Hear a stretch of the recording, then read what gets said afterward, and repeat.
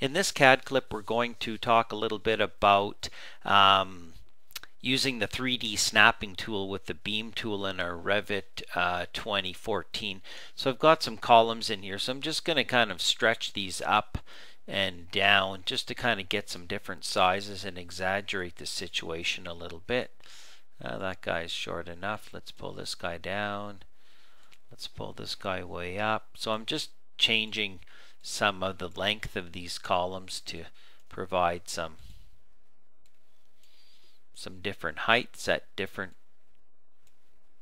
areas. Okay, and these are all on a grid system, so those are all kind of columns, and I've purposely, and if you look at them, they're going from level 1 with a just straight up. I've made them slanted, which is why they're able to grip and pull them, and I've given them just basically stretch them around to different offsets. If I go to say my level 2, okay, they're all sitting on a grid system. So let's tile the two views that I have open. So I've got my grid system over here, and I've got my columns over here. So we're talking about the 3D snapping. Okay, so if I'm, for instance, in a 2D view, and I go to draw a beam, and I go to my structure tab, and I draw a beam, and I say, okay, good, I'm on level 2. If I have my 3D snapping on, and I start to draw, starting at my level 2, and I click over here, chain doesn't necessarily work so good with 3D snapping turned on, but look at what's going on over here. Okay, I'm picking on here.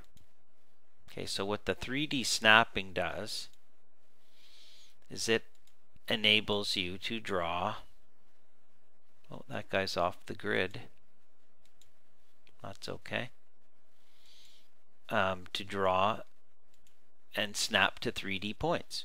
Escape on the keyboard, pick over here, does that. Now, right from within that same view over here, if I draw the same thing and I start to draw beams and I take the 3D snapping off, okay, watch what happens when I go from here to here. Okay. First of all, you'll notice my chain works again, but they're all going in at the same. Escape once to get out, escape to get back in, or click to get back in. Okay, these guys are what takes place when there is no 3D snapping. Okay, let's undo that back. Undo, undo, undo, undo. Okay, so it just came straight across. Notice from here to here. Now back in the same place, start my beam tool again and turn the 3D snapping on and do exactly the same thing and go from here to here. And from here to here, and from here to here, and then midstream I'll take the 3D snapping off and I'll start again, and I'll go from here to here, and all of a sudden it's back to going straight across again. Little cleanup problem over here.